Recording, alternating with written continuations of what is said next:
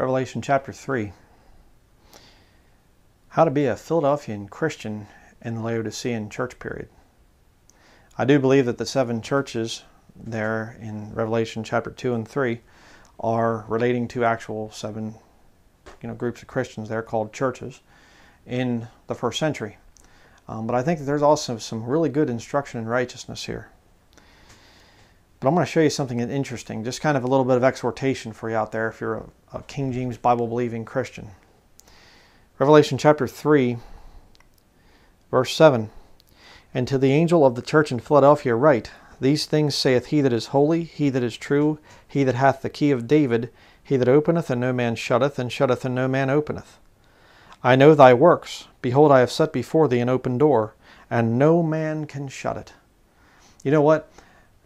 This is a little bit of an encouragement here. I know some of you have rebuked me on this, in love, and I need to listen more. Because I get into this whole thing, they're going to shut us down. The Jesuits, the Vatican, the Google goons, the Department of Defense, or whoever else is sitting behind the computer, of the whole Google thing there, NSA, whatever else. I say, well, they're going to shut us down. The time's going to come, they're going to shut us down.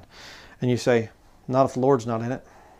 Some of you have rebuked me on that, and you've said, Brother Brian, do you trust God or don't you? Wham! Kick me a good time there, And I take the kick. If God be for us, who can be against us?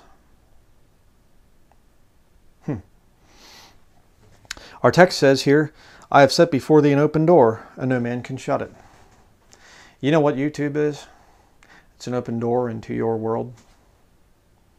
Wherever you're sitting right now, you're listening on your, driving in your car or whatever else, wherever you're at, on lunch break or whatever, slacking off at work, whatever you're doing, this is an open door. First time ever in church history that you've been able to get King James Bible believing preaching, or preaching from a Bible believer, I'll say it that way, because the King James goes back to the, early 1600s, I realize that. But there were other similar Bibles that were existing a long time before that.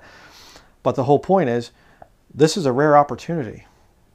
And it's a rare opportunity for somebody like me as a preacher.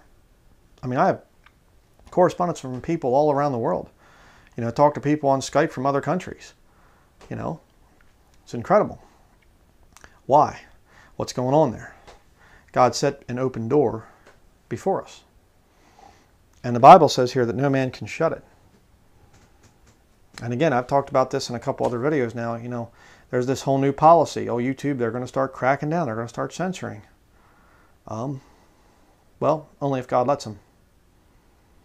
They can't shut the door until God says, okay, it's rapture time. It's time for the body of Christ to leave and whatever he decides to do. Some things I think will be online for the saints in the time of Jacob's trouble. I don't know. I'm not sure how the whole thing's going to go down. But the whole point is, I'm going to be here on this channel on YouTube until the Lord says, okay, now you're done. What's one of the reasons for that? Verse 8, for thou hast a little strength. I don't have very many subscribers compared to a lot of people. There aren't that many of us. This channel is one of the biggest Bible-believing channels on YouTube, and I thank the Lord for putting me in this position. It's humbling and everything. It's a lot of work to be here. But there's a lot of you that have some really good Bible-believing videos that have come out that I learned from. A lot of you out there. But you barely have any subscribers. Why? Because for thou hast a little strength, small in number,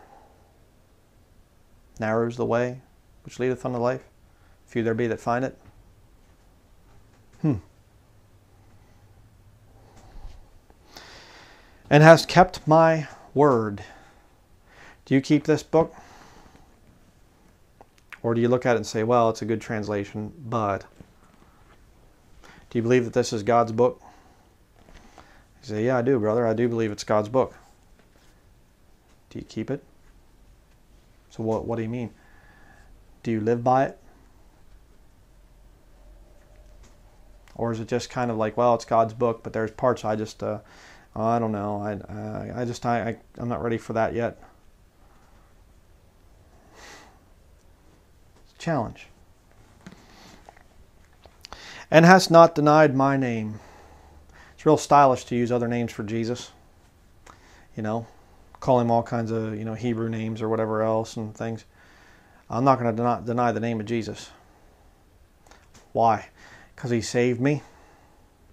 I owe him. I mean, it's a peculiar thing for somebody to come and save you, save your worthless hide. The Lord Jesus Christ saves you, and then you're afraid to say his name. You want to change it, update it. Kind of weird, isn't it? Verse 9, Behold, I will make them of the synagogue of Satan, which say they are Jews and are not, but do lie. Behold, I will make them to come and worship before thy feet, and to know that I have loved thee. You know, the Jews are connected to a piece of real estate. It's a certain land. And God said that he would bring them back to that land. And all these wicked Satanists out there, synagogue of Satan members, be they white, black, or whatever other color they are, they'll attack the Jews over there in that land. They'll call them Zionists, and they're all these terrible things that they'll say about those people over there. Well, then you deny the word of God. Oh, we're the true Jews. Then you're the synagogue of Satan. Simple. Verse 10. Because thou hast kept the word of my patience, I also will keep thee from the hour of temptation, which shall come upon all the world, to try them that dwell upon the earth. Behold, I come quickly. Hold that fast which thou hast, that no man take thy crown. You know, it's kind of an odd thing, but there are Christians that have really suffered in the past. And yet, when you look at what we go through as Bible-believing Christians today, we have our own levels of suffering, don't get me wrong. But when's the last time you heard of a King James Bible-believing preacher being burned at the stake? Or any of the other numerous tortures that Catholicism has done to Christians down through the centuries? When's the last time you heard of that? Not very often. If it's happening, it's not happening very much. Why? Well, because thou hast kept the word of my patience, I also will keep thee from the hour of temptation. And you can even make that the time of Jacob's trouble. Obviously, that's there too. But it's kind of an interesting thing. I believe the more you keep this book, the safer you will be. That's why my mission statement, so to speak, is to charge the enemy with everything I have. Because I realize the Lord has given me some really controversial information that would have gotten people killed way back when. But I just think to myself, I'm just going to bring it out. What's the worst that can happen? You know? And God has protected us. I mean, we get the spiritual attacks, yeah, sure. But we've never been shot at. Never had a bomb rigged in our vehicle or something like that. Or people trying to burn the house down here. Or whatever else, trying to kidnap my son. Or what? It's never happened. Why? Because I believe in being hardcore. I don't believe in holding back. Why? Because I'm afraid to see what would happen if I did hold back. That's why I do it. Verse 12. Him that overcometh will I make a pillar in the temple of my God, and he shall go no more out. And I will write upon him the name of my God, and the name of the city of my God, which is New Jerusalem, which cometh down out of heaven from my God, and I will write upon him my new name. He that hath an ear, let him hear what the Spirit saith unto the churches. I will make a pillar in the temple of my God. That's pretty good. Good promise. But there's an even better one. And here's the interesting thing. You can be a Philadelphian type of a Christian and yet live in the most wicked time, the Laodicean church period. It's not that, well, Philadelphia came and gone, and, you know, the old time fundamental, you know, from the, you know, I mean, there's different arguments when the Philadelphian church period happened, if you want to use that as an argument. You know, some people say, well, it was, you know, we'll say 1700 up until 1900 or something like this, or whatever. But my belief is that you can use that those arguments, but I take it also as 7 different types of Christians, the 7 churches. And instruction in righteousness, again, I'm not teaching this as this is Bible doctrine, this is the way it has to be. You know, look at it as instruction in righteousness here. A challenge, in other words, for your life. You can be this kind of a Christian in this kind of an atmosphere over here. Philadelphian Christian in a Laodicean atmosphere, Laodicean time period. Let's look at the Laodiceans. Verse 14. And unto the angel of the church of the Laodiceans write, These things saith the Amen, the faithful and true witness, the beginning of the creation of God. I know thy works, that thou art neither cold nor hot. I would thou wert cold or hot. You know, the Lord would rather have you just be totally dead spiritually, just not even reading your Bible, just messing around with the flesh and whatever else, than to have you be one of these lukewarm Christians. Yeah. Lukewarm people make God sick. Well, you know, I guess some things are okay, and I don't want to judge somebody for blah, blah, blah. Cold or hot, brethren? Which side are you on?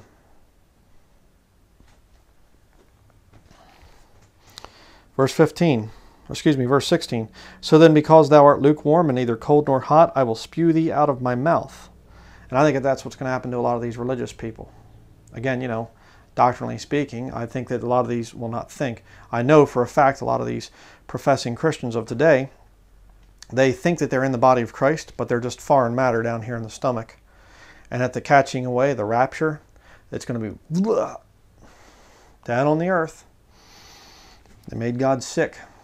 Never truly came to Him as a repentant, broken sinners in need of a Savior. Verse 17. Here's how you can spot them. Because thou sayest, I am monetized and increased with good. Oh, excuse me. It says I'm rich. I mean, what's the point of monetization if you're not trying to get rich? You get those subscribers up there and you start going, oh, you know, get more views. Because thou sayest, I am rich, and increased with goods, and have need of nothing, and knowest not that thou art wretched, and miserable, and poor, and blind, and naked. I counsel thee to buy of me gold tried in the fire, that thou mayest be rich, and white raiment, that thou mayest be clothed, and that the shame of thy nakedness do not appear, and anoint thine eyes with eye salve, that thou mayest see. I talked more about these in my Revelation chapter 3 study, you know, the expository for Bible-believing Christians. But, you know, again, compare this. I mean, this is what's going on with a lot of these modern professing Christians. I hope that they repent.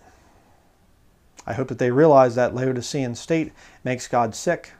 I mean, how do you feel when you go into one of these modern Christian bookstores? You know how I feel? I know how you feel if you're a Bible believer, because it's the same way I'm feeling. You feel sick, don't you? I mean, you literally feel sick in your stomach. You look in there and you walk along, it's like Benny Hinn's Secret of Prosperity, and you know, Joel Osteen, Your Best Life Now, or The God in You, or what, all this stuff, you know. And you look over and there's these guys, you know, tattooed from head to foot, the Christian rock singers and stuff like this, and you're just like, there's Veggie Tales, you know, retarded Bible for children or something like this, and you go, oh brother, you know. And, you know, I mean, effeminate men with the little, you know, silky suit and tie on and stuff, you know, how you can be a better you or something. And you're just going, ugh. You know why you feel sick? Because that's the Lord, the Spirit of the Lord in you. You feel just like He does. You know, and you watch some video by one of these modern preachers and stuff, and it's like he makes some good points, and it's like, let's read out of the NIV, and you're going, you know, or let's finish up here with this modern CCM song or something, or let's, you know, whatever, and they just like totally let you down, and you're going, you're feeling what God feels. But you know what? Even those people, even the worst of these modern professing Christians, can get to the point where they realize, I'm not saved. I better get saved. That's my story. I was a professing Christian for 25 years. I wasn't saved. I had nothing in common with the people in this book here. Didn't even understand the King James Bible. NIV user. 15 years, you know. But I got to the point where I realized, you know what? I counsel thee to buy of me gold tried in the fire, that thou mayest be rich. I need the righteousness of God. And that's going to come from me being kicked around and persecuted because I believe this book. That's what it's talking about there. White raiment, that thou mayest be clothed. Again, that righteousness there. You know, I need to be like God there in verse 18. Love what he loves, hate what he hates. But then that righteousness that comes as a result of that. That you're not naked. And, you know, clothed in your own filthy works and things like that. And that the shame of thy nakedness do not appear. And anoint thine eyes with eye salve, that thou mayest see. You know, it's funny because I did a study on the thing of the blind man that came to Jesus, and he says, you know, about how he was blind, you know, and things, and now I see, basically, and just like the old hymn, too. You know? Do you have that testimony? Before your salvation and after salvation? Before your salvation, you're following all kinds of things, the course of the world, the lust of the flesh, you know, all this stuff, and you get saved and you just go, it's like you're looking at a different world.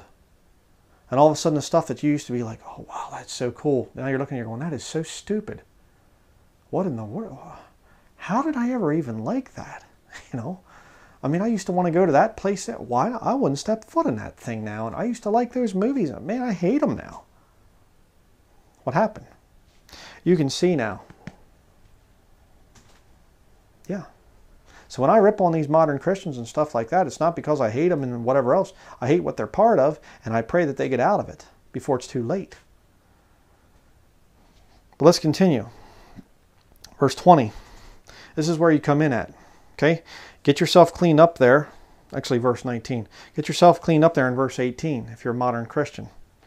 Verse 19. As many as I love, I rebuke and chasten. Be zealous, therefore, and repent. We're going to be talking about the word chastening in the future. I have a request for a study on the word chastening and on chastening in the life of a Christian and things like that. I'm going to be doing a study on that. It's a very interesting study, but check that out. As many as I love, God loves you. Really? Is he rebuking and chastening you?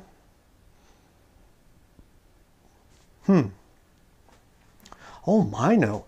He just gives me a wonderful day every day, and I'm never depressed, and I'm never down, and I get along with everybody. Then God doesn't love you. How do you know?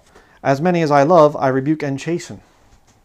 Well, that's just your interpretation, and you're free to your interpretation. It's not my interpretation. It's plain English. The Lord's saying, as many as I love, I rebuke and chasten. Be zealous, therefore, and repent. The zealous Christian life. You know, you get saved and all of a sudden you're going, I'm burning them movies, I'm throwing that book out, I'm not going to wear those clothes anymore, I don't need this thing and I don't need that thing, I'm not going to watch that, that's not a funny joke, don't talk that way around me, hey, I don't appreciate you using God's name in vain. And all of a sudden everything's changing, people going, what's with him? Boy, he sure has gotten zealous. You know why? Because I'm repenting. Your life of repentance starts at salvation. You don't repent and then later on get saved. No, that's not how that works. Meaning you clean up all your life and stuff like that, is what I'm saying. Again, you know, watch the other videos. I've done plenty of studies on repentance. But let's continue. Verse 20. Behold, I stand at the door and knock. If any man hear my voice and open the door, I will come in to him and will sup with him, and he with me. To him that overcometh will I grant to sit with me in my throne, even as I also overcame, and am set down with my Father in his throne. He that hath an ear, let him hear what the Spirit saith unto the churches. So you can be a Bible-believing Christian that has a little strength, has kept his word, not denied his name. Over here, Philadelphian Christian. You can be that in this time period when most people are up here, lukewarm, rich, increased with goods, all the other stuff. Yeah. And you can have greater fellowship right now with the Lord than a lot of people could have in the past. I'm going to tell you that right now. It's a wonderful thing when he opens your eyes and you see how much is really, really, really wicked. I mean, things have always been bad on the earth. I mean, in whom the God of this world hath blinded the minds of them which believe not. 2 Corinthians 4:4, talking about the devil. He's been given dominion over this world right now. So yeah, things have always been bad, but not like this. Not like this time period. Things are worse right now than they've ever been. I would say, maybe the only other time would have been pre-flood world. But I think we're pretty much there, as bad as it was back then. But in the midst of this time, you can have tremendous fellowship with the Lord. It's really neat, actually. And what's the reward that you get? To him that overcometh will I grant to sit with me in my throne. How can you overcome if you're not a Philadelphian type Christian? Bible believers are the only ones that are going to overcome this wicked world that we're currently in. You hold this book in the proper place that it's supposed to be in, the proper place of authority, you're going to make it. You'll overcome. But you mess around with the world. Again, I've seen people that I believe are Bible-believing, saved Christians, and they get messed up. You know why? They start to put the book down, start to mess around. They get tired of the fight after a while. They don't overcome.